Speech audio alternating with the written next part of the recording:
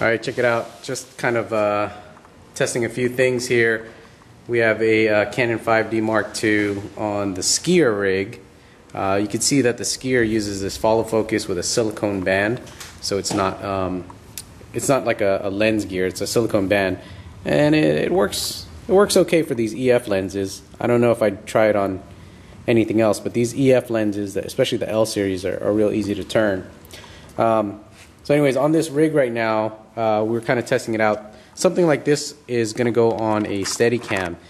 And you guys probably saw my obsession with wireless follow focuses recently. And the reason why is because I'm planning on building something where the Steadicam operator can move around and we have someone else doing pulling focus wirelessly. And what you'll see is we have the Canon 5D Mark II on this rig. I have my Tachyon battery pack, which is powering this Asus WIcast HD streaming. I have the Zacuto here just so that the camera operator can frame and so they can see what they're shooting. We have the pass-through coming out of the Zacuto back into the Asus, and it's streaming video wirelessly to a monitor. And right now we're using my LED monitor, and you can see how thin it is up on the side here. It's super thin. And so this is a 1080 monitor. It's 23 inches. And if you look on the back side here, I'm actually powering this monitor off of another Tachyon battery pack. That's running on 12 volts. And then I have another one that I switched to 5 volts to connect to the Asus receiver. So this is receiving the HD wireless from my rig. So again, on this side over here,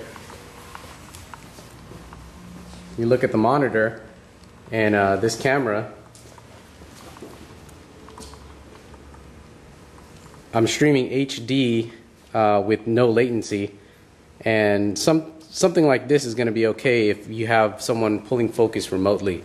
That's kind of why I've been in the market for a wireless follow focus system, is so hopefully the camera operator can run around and we'll have someone else worry about keeping focus if we're working with shallow depth of field. So there you go. Handy Tachyon battery packs. We got 3 of these here, hooked up to the Asus WIcast, which is made for the home, but I'm powering it up here on the rig.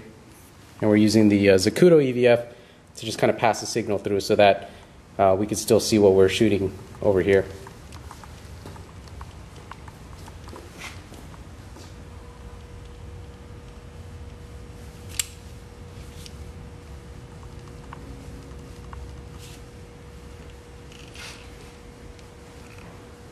It's cool.